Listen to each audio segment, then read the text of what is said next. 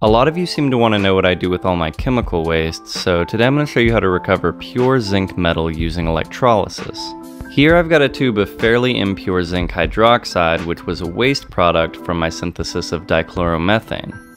I start by dissolving the zinc hydroxide powder in a 10 molar solution of sodium hydroxide. In retrospect, it would have been a lot easier to do this the other way around by dissolving my zinc hydroxide in a fixed quantity of sodium hydroxide. Regardless, the product of this reaction is the soluble salt sodium zincate, which I then pass through vacuum filtration to purify.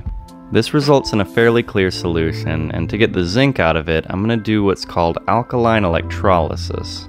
The main advantage of an alkaline electrolysis is that you don't need an inert electrode like carbon or platinum. The main disadvantage is that it only works with non-alkali metals that will dissolve in hydroxide, such as zinc, tin, or aluminum. In any case, the next step is to submerge a nickel cathode and a copper anode in my zincate solution and connect them to a DC power supply.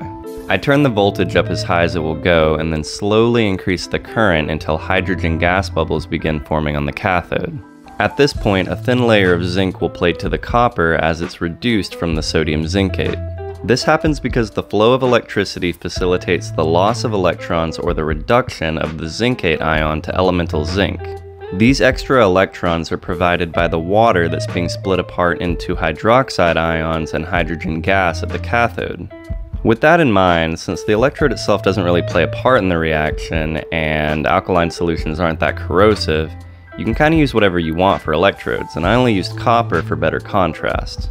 Anyway, I let this run for a while, and after about 30 minutes, my anode is completely covered in these beautiful, chemically pure zinc crystals.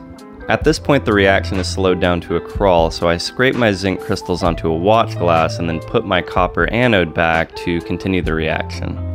This is repeated until no more zinc crystallizes out of solution, and at this point the reaction is basically done. The waste hydroxide can be disposed of by diluting with a large excess of water and then dumping down the drain.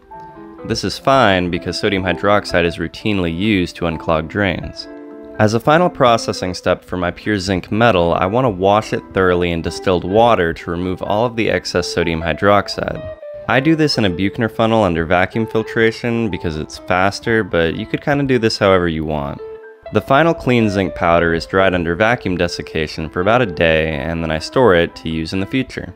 And yeah, so this is just one of the many ways that I recycle my chemical waste. I hope you found this interesting. If you'd like to see more of these recycling videos, consider leaving a comment and give me a follow.